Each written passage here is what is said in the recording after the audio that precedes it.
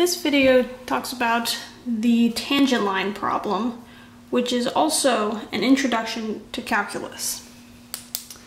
Prior to calculus, we were able to find slopes of straight lines. You take the graph, you can delta y over delta x. There's different methods you can use to find the slope of that. But what if you had something more along the lines of, say that? Well, the slope is changing. Right here, it's almost flat. Versus up here, it's almost vertical. So, how do you find the slope to something like that? Well, that's where calculus comes in. Calculus is essentially the mathematics of change.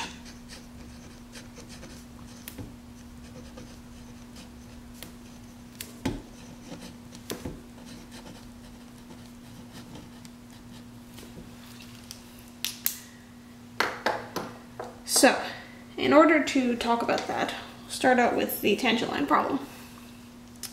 Let's say you have a point, we'll call this point P, and you want to know where the, what the slope is. So let's pick a point over here. Call it Q. It's point Q. If we draw a straight line from P to Q, this line is it's approximately we could approximate the slope of P. So let's say we take Q and we move it a little closer. Say we move it down to here. Let's draw a new line. For sake of argument, we'll pretend it's a straight line.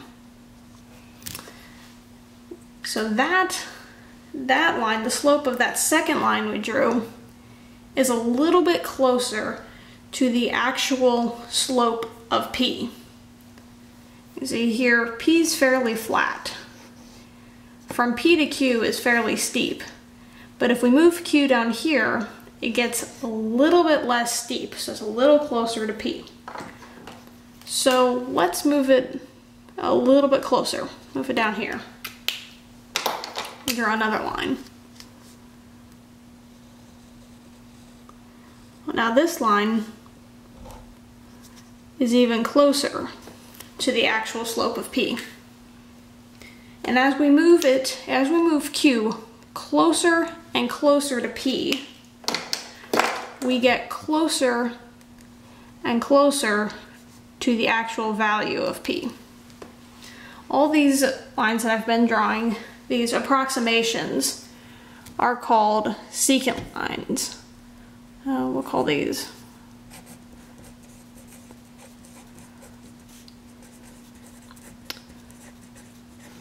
approximations.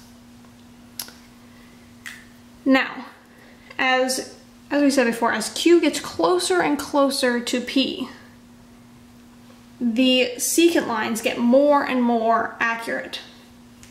Until finally, when Q actually gets to P, finally Q is going to get to P, and we're going to come up with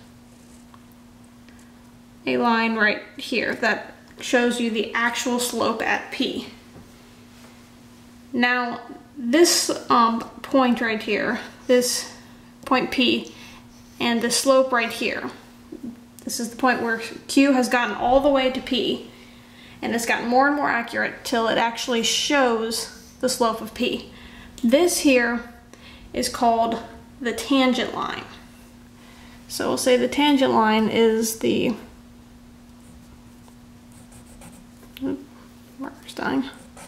line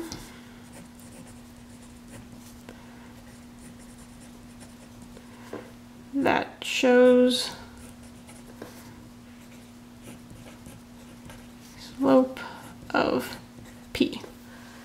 assuming P's our point. Now this line, you can tell it's the tangent line because it does not cross over the line twice right here. If it had crossed over and touched even one more point right here, it would not be the tangent line, it would be a secant line. However, since it is only touching P at in this area, it shows you the tangent line of P. Now, once you have the tangent line, if you find the slope of the tangent line, this is called a limit. So our limit